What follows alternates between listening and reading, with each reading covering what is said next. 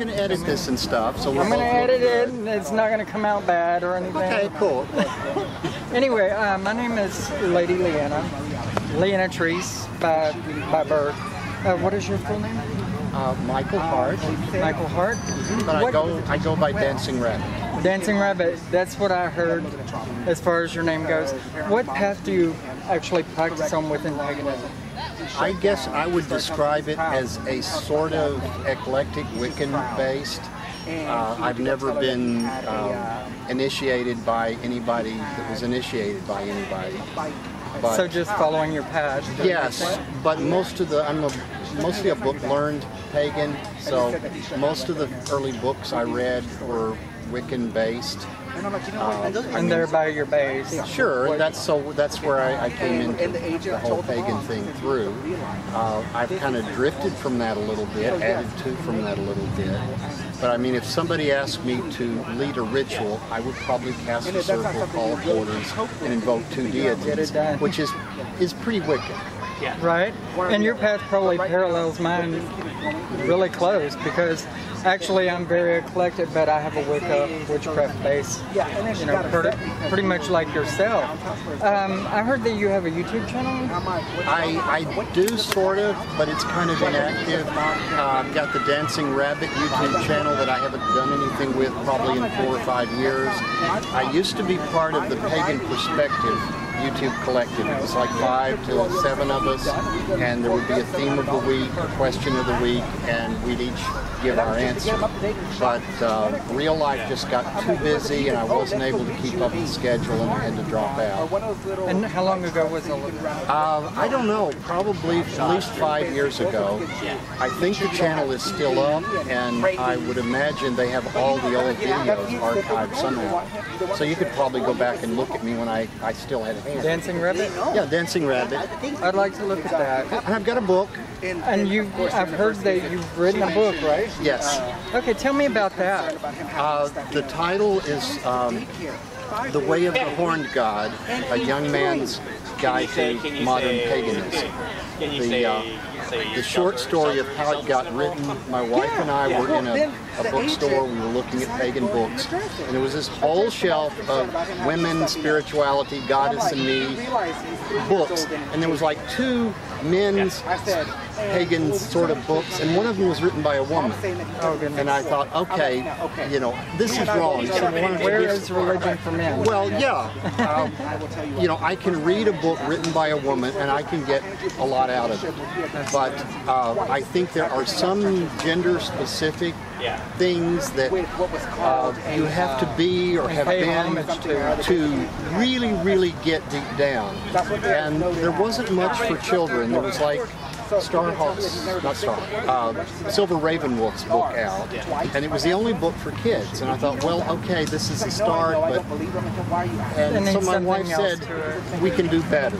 So The Way of the Horned God, I think it's still available on on Amazon.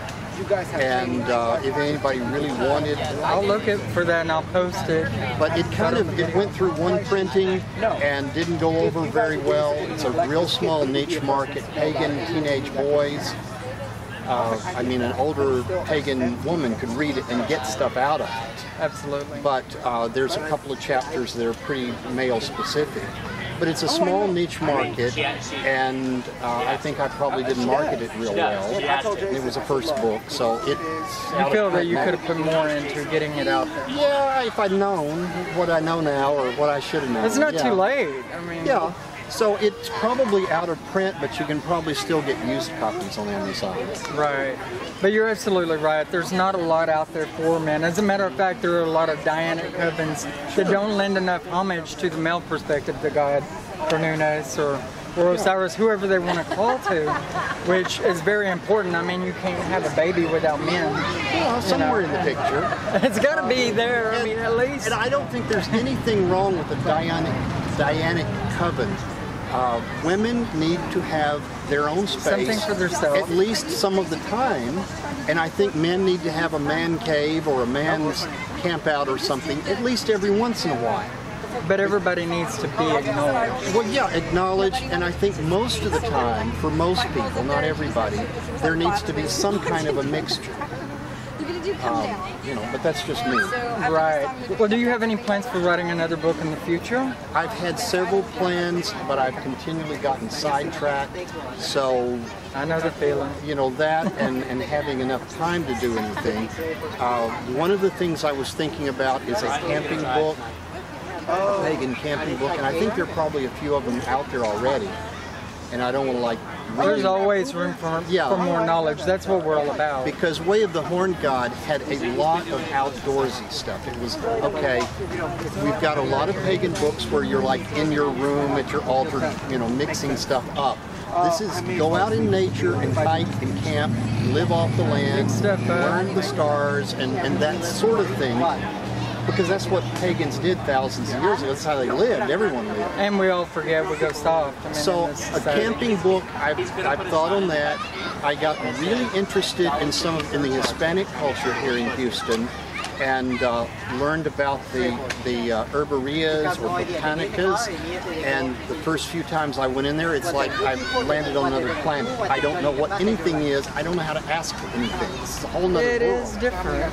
And so I was thinking of writing sort of an Anglo's guide to shopping in a botanica to explain, okay, this is what this stuff is, these are the names for it, this is what it's used for, this is how you go in and relate to these people so you don't offend them and they don't confuse you. I mean, for example, I was going into a botanica to get some iron filings, but I was going to use in a mojo bag. And so I asked the lady for iron filings. She spoke really good English. She knew what iron meant. She knew what filing meant. But iron filings, she didn't know. It was like, I have no idea. So I poured some out in my hand and showed her, and she said, oh, comedia por iman, magnet food. Right. Okay, if I'd gone in and said, I need a bag of magnet food, she would have known exactly. But there are so many little things like that, almost intricate, just dialect or yeah, the way things are called, that I think would be useful for us Anglos to be able to go in. And I worked on it for a while and then got busy. And maybe you ought to kick up that YouTube channel, and that way you can talk about it in short and actually get it out there. Well, you have a lot of good ideas. Can I plug my current venture, and you can edit it out if you want to? Do what? Can I plug my current venture? What do you mean by that? Well, I am the publisher of Natural Awakenings Houston magazine. Okay, talk to us about that. We are Houston's Green Living Health and Fitness magazine. So if you're interested in environmentalism, health, fitness, especially alternative health, we are the go-to place. We're the only place in town. We are not a pagan magazine. But as far as I know, we're the only pagan-owned magazine in Texas. So there's that. That's pretty cool. And I'm glad to hear about it. And we're free. Go to our website. You can't beat that. We're paper, but go to our website and you can subscribe to the digital, and I'll email you a digital copy. No trees killed, just electrons, and who cares about electrons? Isn't this man down to earth? I mean, literally. But that's really cool, and it's good talking to you. Yes. And we're Witchcraft Wicca. That's the name of the YouTube channel. You can I'll have to go and subscribe. Find some keywords such as Lady Leeanna or Leeanna trees. I mean, but Witchcraft Wicca, you type it in and you'll find us, especially if you talk about Pagan Day, because I'm going to upload this. But it was good talking to you, and you seem like a really good down-to-earth guy. Thank you. But take care of yourself, and maybe we'll get a chance to talk here again in a little while. Okay, thanks. Okay? Take care of yourself. I'm Rocky. Rocky. That's what you go by. I'm Rocky. No, I've been Rocky since 1959. Since 1959. I was a toddler. That's a long time. Yeah, I was named that before I knew any better. Been partners for a while. When I was just a year and a half. So. Can you tell us what some of your stones are and where you place them around the body? Well, this is a true cut flame. It's tourmalated quartz. It draws, you draw through this and it draws clean, neutral energy. It's just sticking your finger in a light socket and it feels good. Right. It's just pure energy of no color, but right down the middle, just to be used. This would be like a solar plexus or heart stone as the first stone laid on the torso. to build to build. See, right now, and then it gets it then moves down to ground the base. Right. To the center area, sexuality. Well, no, to the very base, the seventh chakra, the foundation. And this, which she's wearing on her crown, helps take you to. From this energy, you take it with this, and you open yourself up. And from at that point, I have to be extremely ethical, because people just, it's my job to treat you nice when you've completely dropped all your shields and completely opened up. And I have to not, not look where I don't supposed to. Right. Let's see. This is a lithium. Okay. Very, very nice male, female, bi-directional stone. And you put that where? Every Sunday we meet up at 10:30. Depends. When I start this, there were a few stones that I used to begin with, a few variations to frame the grid, and from there I'm picking up things as instinct dictates. You see, it can get very complex. Oh yeah. A lot of stones there. A lot of stones, and as you see up and down the legs, you have at least all around complete haloing of the crown. I have bowls of stones that I'll pick one or the other according to what's called. I don't think about any of this ahead of time. What you feel at the time. Yeah, when I get something on the feet, the foundation on the legs. Then I'll do the crown, and then fill in to like that, and then things get continuous. Like this is a stone that it's ametrine heart, solar plexus, pelvic girdle below the navel, depending on sometimes all three places, or I could use it as a pointer, draw it from the head. Feels very strong. It's very relaxing. It's a very safe mineral to do that with.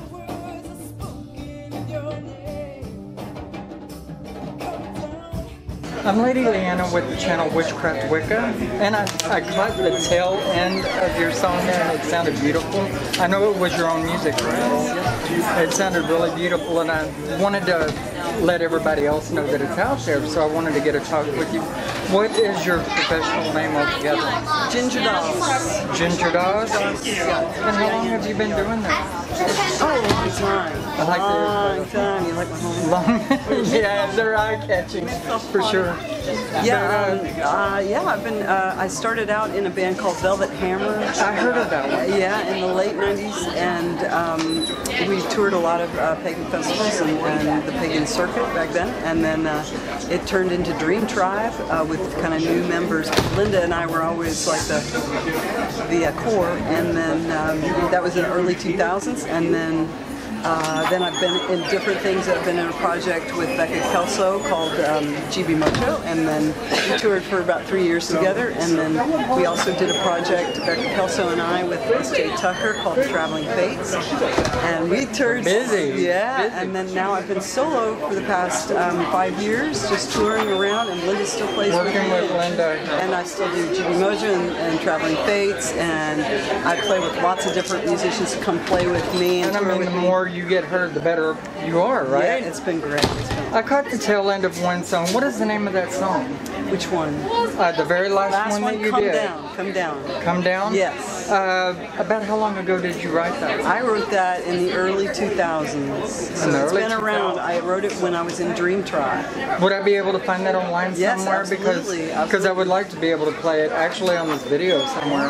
Well, there's tons of videos out there, but I always try to send people to my website, gingerdoss.com.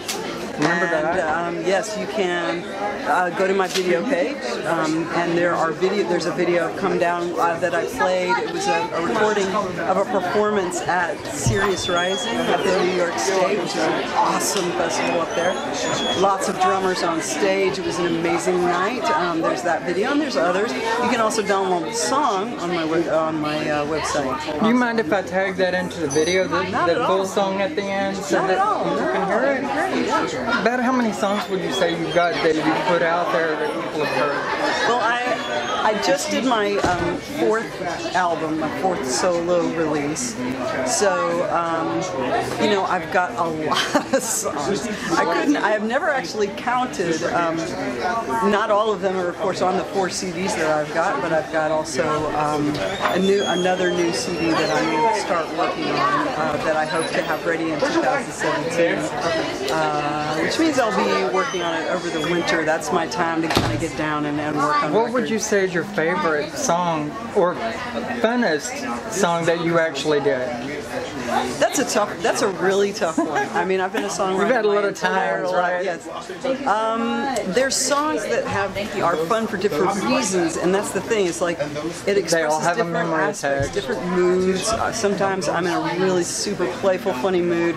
I love Hippie Pocket is a fun one for that. That's the title track of my most current I'm going to have to look for that one. Yes, it's also #1 on the cauldron.net. Oh, yeah? Or it was in the top 5. It's been in the top 5 for the past few weeks as plays and listens. And I'm very proud of that. And then there's other songs that are so fun to do. I've got one called Charlotte Bojangle, which is the story of a spider that actually built a web on my car, between my car and my trailer. And I would drive 800 miles. She would disappear, the web would disappear, and then the web would reappear overnight, and she was there. So she got a song. You know, she was a hippie spider that rode with me all the way down from Chicago down to Kansas City and beyond. And wow. So, yeah. That sounds amazing. Yeah. I mean, when a natural entity attaches itself to you. You're naturally in paganism, right? Yes, well, I consider myself a universalist. A universal Unitarian? Yeah, I'm a it's a more eclectic. It's a term that I've coined for myself, but it's because the pagan community is near and dear to my heart. I've been a part of it for a very long time, but I also turned into many different spiritual paths. I'm a Unity Church member. I also Buddhism at the moment is a practice of mine. So it's all these paths are languages that we use to speak to the divine, and one of the things I love about the pagan community. You like to stay busy in every sense of the word, don't you? But that's good. It keeps life going and memorable and happy. I'm getting the signal that I need to go because I'm supposed to be back. It was good talking to you. It's really good to talk to you too. Bye. And I'm going to have to look for your music because. And what was the name of your last album? Hippie Pocket. Hippie Pocket. I'm going to have to really look for that. And it's on Amazon? Or? It is. It's on Amazon. It's on my website too. So feel free to go there as well. You take care of yourself and look for some Witchcraft Wicca. Say hi to me if you will. Connect with me, please, so I can find you. Are you on YouTube?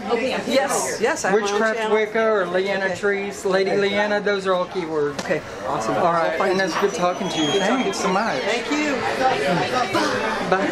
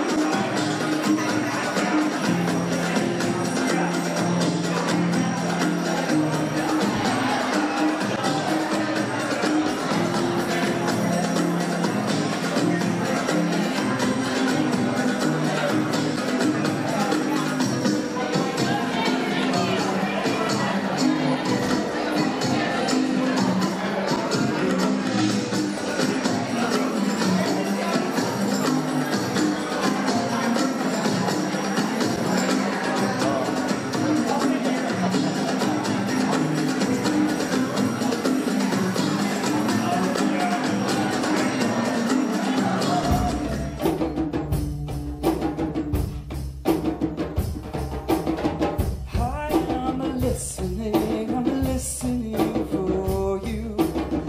I want to hear you speak to me. I bear my body between fire and sky, and awaken my spirit now to rise. I am here, and more than I am. Have I been all that I can be? Am I you?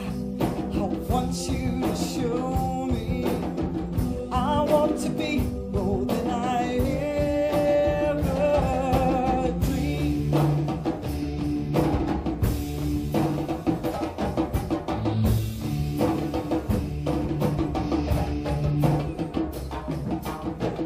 I stretch my arms across the sky.